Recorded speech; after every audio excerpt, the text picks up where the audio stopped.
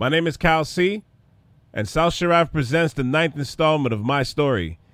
My Story is a podcast series that interviews individuals through their paths and journeys and takes us behind the curtain on their way to accomplishing their dreams.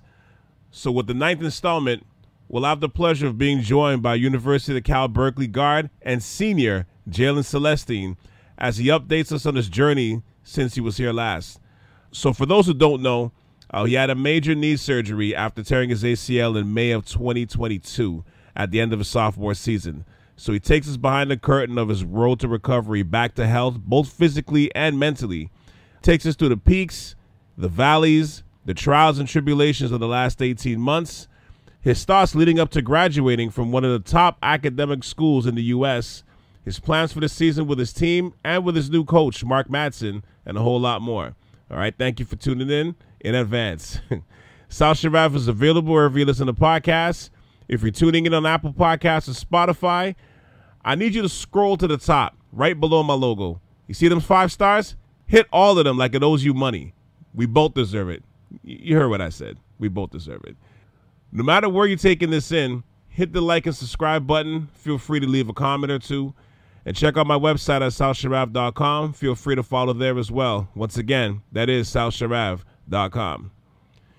This is my story on South Sharaf Radio.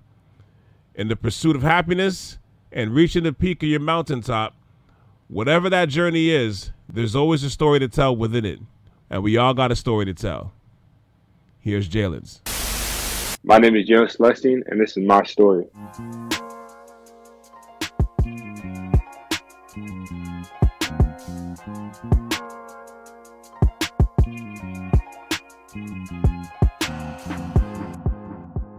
So take us back to after your sophomore season, when it came between the lines. Like, when did you start feeling differently? Like, how did that process happen for you? After my sophomore year, I ended my sophomore year out pretty well.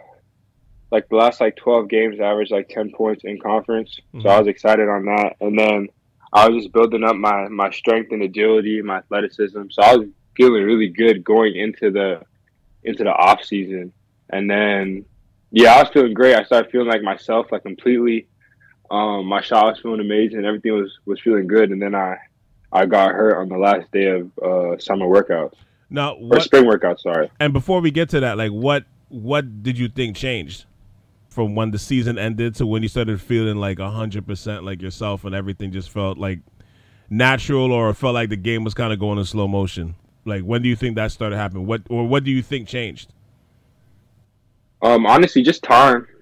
A lot of basketball is just a lot of it's just rhythm and confidence. So the more time I spent working on it, eventually I was gonna get more comfortable doing it. So it just so happened to be right after the season is when I really turned that corner. Mm-hmm. So I was expecting myself to have a good a breakout junior year. I hate to do this, but take us through the moment, not when you blew your MC, your knee, but what was going through your mind at that point? A lot of frustration, because I knew what it was. I've never had a serious knee injury like that before. Right. I've hurt my knee before, but nothing like that. So when it happened, I knew it was something bad. And then because I was coming off the injury the year before, I kind of just felt defeated in the moment. Honestly, it hurt, but I was more so frustrated and just defeated and lost more than anything, honestly. Mm-hmm. And I know about a month later, you also lost someone dear to you who was also, one of our own South Sharaf family member by the name of Headley. Now, in terms of this happening right after your surgery, at that point, where were you at mentally? No, it was rough, man. I remember because every time my mom calls me and asks me have you spoke to your dad? And she's like, are you sitting right now? Then I know it's something bad. So then I was already post surgery, couldn't really move. I was kind of on crutches still, but I was staying in my bed for most of the time. So when she told me, I was it kind of just someone just stuck a knife in an already open wound, if that makes sense. I was already down. Mm-hmm. So that really hurt, obviously. Then I wasn't able to go to the funeral because I physically couldn't get on the airplane because of my knee and everything. So, it was rough. For sure.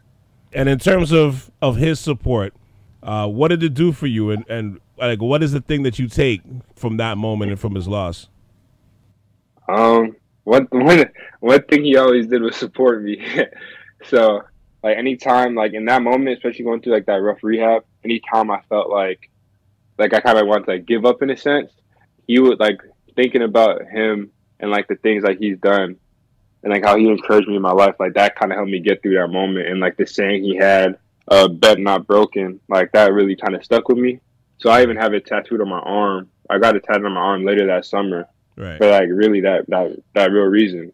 Like I didn't want to give up because I knew that if I were able to speak to him again, like he would have told me like not to, you know? Like he would encourage me to go through it. So that honestly helped me a lot. That helped me a lot, especially when I first got out the surgery and everything.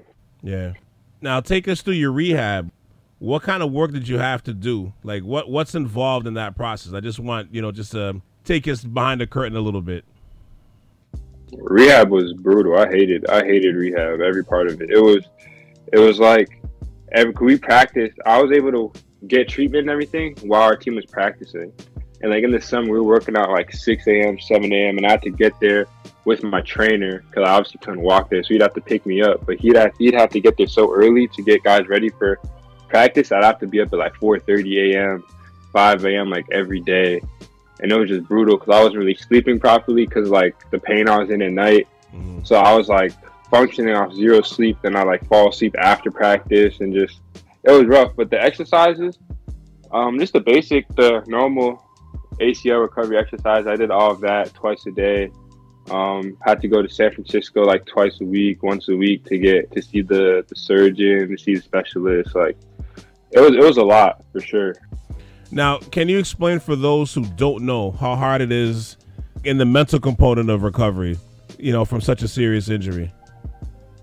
Yeah, I feel like for me, I kind of had it worse than like other people who just tear their knee because I tore my meniscus. I tore both meniscus and part of my MCL too. So my recovery stage, my rehab stage took longer than most. So usually if you tear your ACL, you start walking, like you train how to walk again, like right away. But for me, I wasn't able to walk again for like 2.5 months afterwards because I didn't want to put any pressure or tension on my ACL, on my meniscus, sorry. Okay. So then like that kind of like delayed my progress and like it delayed like what I was able to do. So that kind of really affected me mentally. And like I saw other people get hurt and they'd come back before I could even start jogging again. Like stuff like that really like kind of messed me up a little bit. Which I understand too, because like just that aspect of being a competitor and just wanting to like get the best out of yourself. Like I could understand where you're really antsy and you're like, because that process is slow. Yeah, exactly. Because you like I got hurt and then like obviously I'm happy my teammates. Well, it's not come out crazy. I'm happy my teammates didn't go through anything like I did, but actually teammates like get hurt. And then like they'd be out for like a week and they come back and I'd be like, damn, like that must be nice, Like I still haven't walked yet. And I've been on crutches like the last like month and a half. He missed a couple of days and he was back on his feet running. So, it was a lot, but obviously I just had to take other things from the game. I try to like advance myself mentally, the mental aspect of it, start meditating and stuff like that. And how was it for you not being able to play last season? Like I know the injury is gonna have that certain timeline where you're gonna miss the season, but then when the season actually comes, like how hard was that for you? Sorry to be taking you through this process, bro, but I'm really trying to take people behind the curtain. This is like a sage, like a cleansing moment. We're burning the ashes in the garbage can and letting it release. Yeah, nah. I hear that. It was rough because we went to Europe. So, like, the whole summer was rough that, like, I'm watching my guys play basketball and I wasn't able to play.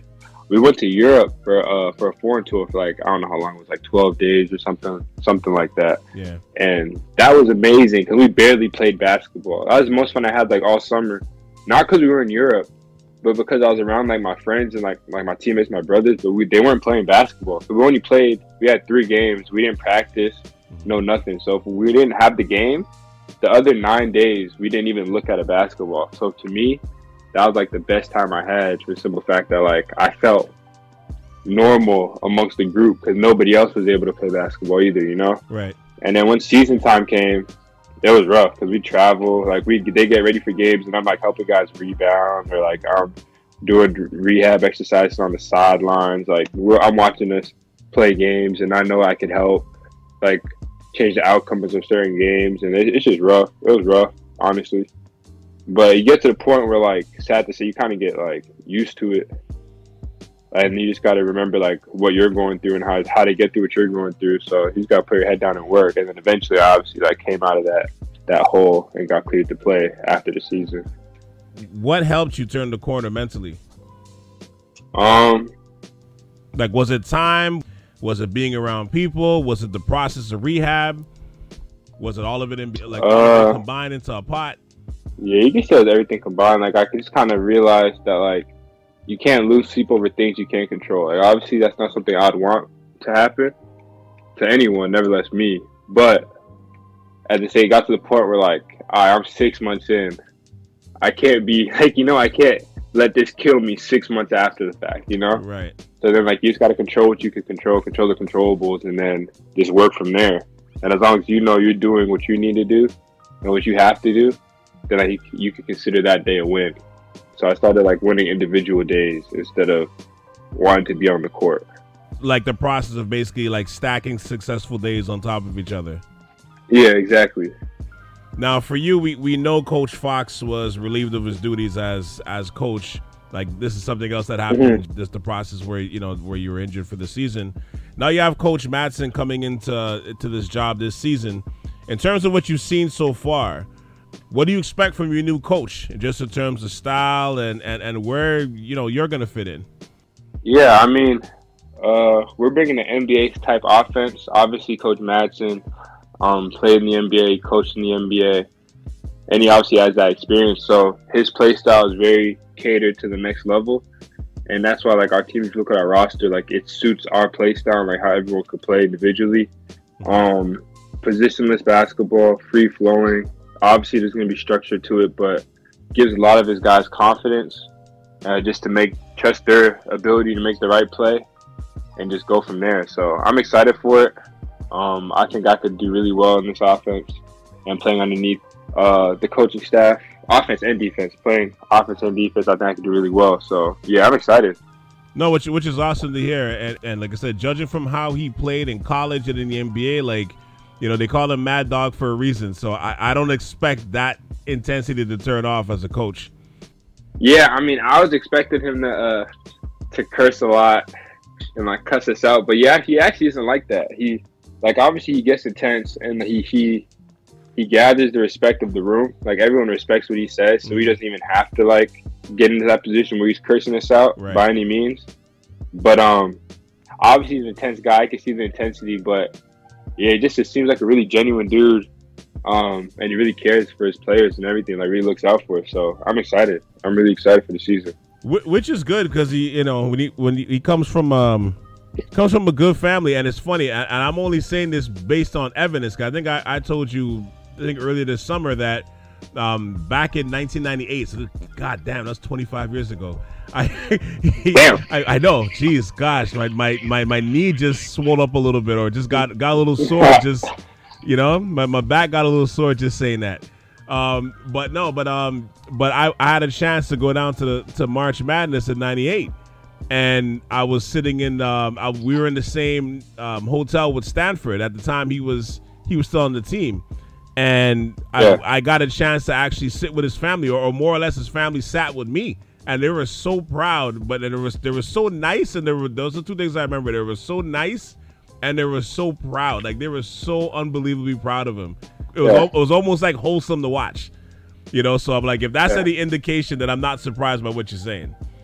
Yeah, like he for sure comes from a great family.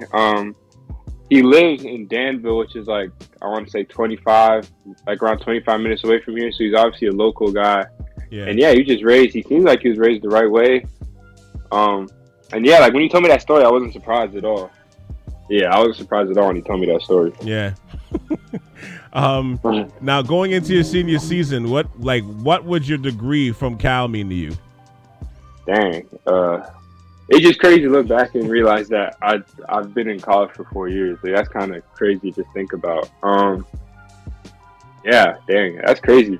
it would just be like a proud moment in a sense, because I'll be lying if I like really look this far. When I picture myself, I didn't picture this far ahead, you know, at Cal. So it's crazy to see myself here, like getting a degree from the #1 public school in the country, getting a legal studies degree. Like, you know, like it is crazy, and I'm proud of that. I'm proud of that for sure. You know, it's funny because when we started these episodes, these My Story episodes, and thank you for being the inaugural guest on that, you know, to start this off. Yeah. If I haven't thanked you before, but when you were starting off, like you were still trying to find your way at Long Island Lutheran, trying to obtain a scholarship. Now, you know, since then you've now become an adult, right? So you've lived in more places than most people have. Now, what can you say that you've taken from each place that helps you with your day-to-day life now? From Toronto to Charlotte to Long Island, you know, to the Bay. I'll say that like I'm able to read the room and know how to act according to different people and like where other people are from. Being from Toronto, obviously, we know, like, because Toronto's so diverse, we see different cultures, we see different like demographics, different like everything. So I know how to like adapt depending on the room I'm in. But going to North Carolina was a completely different culture shock. It was a complete culture shock for me. So going there, I obviously learned how to adapt in that kind of environment. And then Long Island, being in New York, that was basically like being back home. And then coming out here, it's different, but it's still just like, it's different, but it's still humans in the day. So like being everywhere I've been, I've just learned how to adapt and be able to hold conversations with everybody and anybody, you know, no matter how rich, how poor, skin color, race, like anything, ethnicity, all that. And going back to North Carolina, how was that the culture shock? Like, was it just because the first time you left, or just? No, that was a culture shock because Toronto, as you know, Toronto's like diverse. We got Caribbean people, African people, Middle Eastern. We have people from every part of the world. North Carolina, where I stayed, it was predominantly just white, and like the food was different. The everything was just different. Like the whole culture environment was just different. So as a 15, I was only 15 when I left home. Right. Yeah, it was a lot for a 15-year-old kid that's used to seeing West Indian stores on it like every 5 minutes, you know, to not being able to have jerk chicken like oxtail, you know, like it was crazy. So and it's funny like, how everything those was just little, like, it's funny how those little things matter. Don't I said it's funny how those little things matter, don't it? Especially. Yeah, you know the food I grew up eating. Like, it was crazy. Like, I went from every day eating like rice and peas, like that type, like Trini food, to eating like yeah, it was crazy, like Bojangles. And it just like threw me. Like, it was just different. Like, obviously there's good parts of North Carolina too. Obviously, I don't want to like I'm bashing it. Right. But it was a culture shock. It was a culture shock for me. Now, what is the biggest culture shock of my life? Yeah, no, I can imagine. Like when you explain it in that way, because it's going from diverse to primarily like it's black and white kind of thing. Yeah, like the school I went to, I think I might have been the only black kid in my grade. Oh wow. Yeah, because it was a small private school. That's probably like, yeah, I may be confusing with someone else, but there might have been like 1 or 2 black kids in my grade. Yeah, it was different. It was different for sure. Mm-hmm. Now, with that said, what is living in the Bay Area meant to you? You know what? And I asked this because, like, just what you're explaining, like, you've had a different experience. You've seen all those things from each different city. You're bringing it to the Bay. Now you've seen wildfires that made the skies orange. You went through COVID where no one was on campus. And now you've seen things come back, you know, to the mean, where it's come back to normal. So your experience, or the experience that you've had, is unique. So that's why I'm kind of asking that, because, you know, it's had to have an impact on you differently as a student athlete than the normal person, than the norm, which would have just been going to school for 4 years and that would have been it. But because of all those circumstances that happened, that's why I'm asking. With that all said, now at this stage where you are in your life, what does the Bay Area mean to you at this point? Just living. Yeah, I mean, like you said, I've seen the Bay Area in every form. I've seen it when it's been lively, when the Warriors won, the whole Bay was jumping, to it being like a zombie land, like an apocalypse during COVID time. So it's crazy. I've seen a lot. and just like learn how to appreciate it. Like it's different out here. It's slow. It's way slower. It's a different vibe to the East Coast for sure. But the weather's obviously amazing. I take the weather for granted. When I come home in March, spring break, after the Pac-12 tournament, after the tournament, I always forget how cold it is back home. And yeah, like, I don't know, it's beautiful. The scenery is beautiful. That's one thing I'd say out here.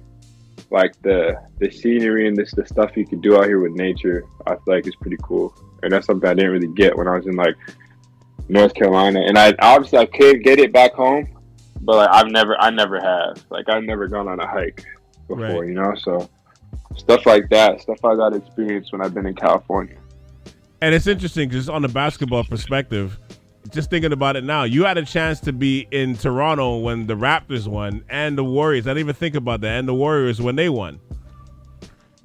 Yeah. When the Warriors won, I think I just had my surgery. Like I came off my surgery, so I was actually on crutches, so I didn't get to go outside, experience it.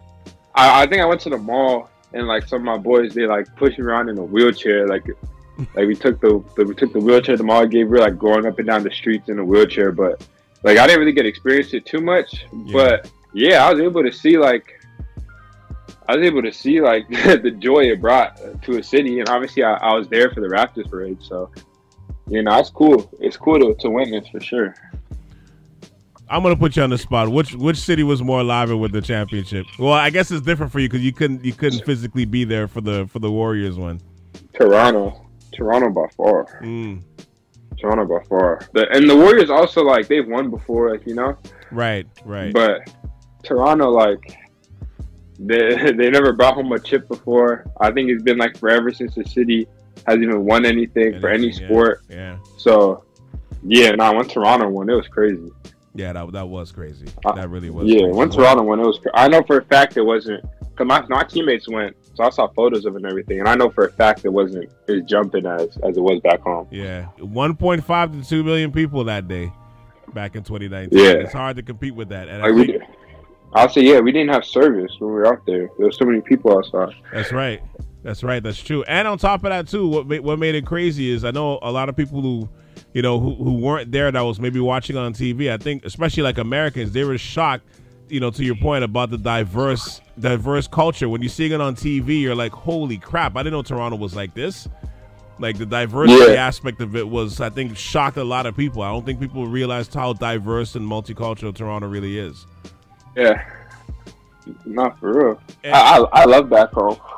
Yeah, no, for sure. Now, has living in the Bay Area given you the opportunity to indoctrinate yourself with all things E40? Isn't that the prerequisite? I remember in the weight room, my old strength coach used to play, like the old strength coach he used to play like the Bay Area music every once in a while. But I'm too young for E40. I'm too young. I respect the Bay Area legend for sure, but yeah, I'll be lying if I said I'm listening to E40 on the regular. All right, let's not get in trouble there. Let's not get in trouble here. Outside of basketball, for you, what I want to ask, like, who's had the biggest impact on you outside of basketball? The biggest impact? There's a couple people. The coach that recruited me there, Andrew Francis, he was recruiting me Iowa beforehand. Yeah. He had a really big impact on me because he was giving me like life lessons throughout, like good or bad game. He hit me about like talking and just like catching up about like life. Like we wouldn't talk about basketball sometimes, even when I was hurt. And obviously I couldn't play basketball. He'd come over every day, bring me food like every single day, and we just like chop it up. So probably Coach Francis. That's the first thing that came to my mind. Okay. For sure. Okay. Yeah, that's my guy. That's my guy. He's in Florida Gulf Coast now. Okay. Well, shout out to him. Congratulations to him. I'm going to put you on the spot a little bit. Who's your all-time favorite teammate at Cal since you've been there? My all-time favorite teammate at Cal? Yeah. Yeah, I'm putting you on the spot. But I got some dogs though. There's a bunch of people, but my main one though will have to be, for sure, probably my old roommate, Jared Hyder. Okay. We spent like 2 years. We spent 2 years living together, so that's for sure the first thing that came to my mind. But with that being said, I for sure have some lifelong friends with my teammates. So yeah, I consider a lot of those guys brothers. So yeah, but nah, Jared Hyder for sure. That was my dog. That is my dog. That's for sure. He's not on the team now, though. Where is he now? Nah, he transferred to Cal-Berkeley. Okay, but you guys still keep in contact. Yeah, for sure. I keep in contact with a lot of guys. Okay. But yeah, Jared, I keep in contact with him. When I was down in SoCal, I met up with him twice. So I was there for like 5 days. Okay. I hung out with him twice. So yeah, that's my guy for sure. Now, what is your goals for yourself within the last remaining year of the Pac-12? Like, how crazy is it? How crazy is it for you to watch a Power 5 conference that's basically imploding in real time? Yeah, I mean, I don't know. It's crazy. It's wild thinking about it. Because I remember the Pac-12 when I was a kid was like top of the top, and now it's not even going to be a thing in a year. So that's crazy to even like think about. But I don't know. My goals for like to begin with, like right now, I'm just trying to get back to 100%. Because I've been cleared to play. Okay. But Congrats. I'm still not. I'm still like, yeah. I'm still. Thank you. I'm still missing like the rhythm part of it a little bit. Mm-hmm. So trying to get my reps up and everything. Practice, trying to be like aggressive. But by the time conference play comes, I'm gonna be feeling like myself, playing to win, and hopefully just get some wins. I'm trying to have a winning season, go dancing, go to the tournament, and go far. Cause I think we have the team to really do that. Yeah, it's looking like it though. It really is looking like it right now. Yeah. What's the album and movie that's kept you in the proper mode?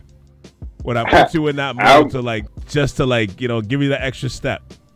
For me, it's probably it's an album for sure. I'm not sure which album, but there's a couple. There's a couple albums. I don't know album names. I'm bad with that. You can name a couple. It doesn't have to be just one. There's a couple. Meek Mill's album. I can't remember. I think Championships, the green one. Yes, yeah. That's a great album. That was a good album. They can go. G Herbo's album. I forgot the title. I forgot the name of it, but the one with PTSD on it, and like Party in Heaven. That one, great album. Davies, couple of Davies albums. Nip, a lot of Nip albums. I don't know. Those are like those four. What I just named 4 guys. I'm trying to think. Nip, Meek, Herbo, and Davies. Yeah, those 4 are like my go-to guys that like help me like lock back in. For sure. Those are my guys I look to before a game. Like, I can't listen to so even though I like guys like Lil Baby, I listen to them often. I can't listen to them before a game. Like Meek Mill, his music kind of gets me more like locked in and more engaged and like focused for the game. Last question. So what have you learned about yourself through the last year and a half? I'm tougher than I thought I was. That's about it. I'm tougher than I thought I was. Going through the injuries and like people passing away, the injuries and this like deceased loved ones, like tougher than you think you are. You can handle more things than you thought you'd be able to handle. Especially being away from like, because a lot of the time too, I wasn't with my family going through a lot of this stuff. Like when I first got hurt, my parents, they came to both my surgeries, but like they could only stay for like a week, you know? Right. Like eventually just like by yourself again. Like you just kind of learn. Obviously I had my teammates and everything, but a lot of the time it's spent by yourself. And you just realize like you're stronger than I thought I was, honestly. It's overpowering the isolation at that point. Yeah, because that could for sure make or break you. Okay, all right. For sure make or break you. Okay, well, we'll leave it there. But before we go, shout outs. Who would you like to shout out for this edition of My Story? I just like to shout out Cal Bears. We're about to have a great season this year. I can feel it, and we're going to turn it around. Have one of the biggest turnarounds in NCAA history. So that's the goal, and I think we're good enough and capable enough to really achieve that. So that's it. That's it, really. That's it. And to make noise in the Pac-12. The last year to make noise in the last year to make history. Yeah, to really make noise, lead the Pac-12 out on a bang. It's been rough the last couple of years, but yeah, we're gonna go out on a bang, with a bang, for sure. My name is Jalen Celestine, and I'm checking out.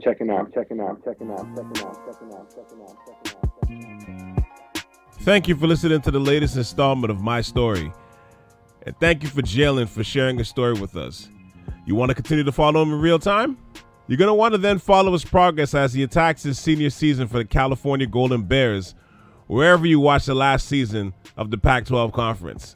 All right, they're going to be much improved, much more entertaining, and most important of all, you'll be able to track his journey from there. So stay tuned with all of it.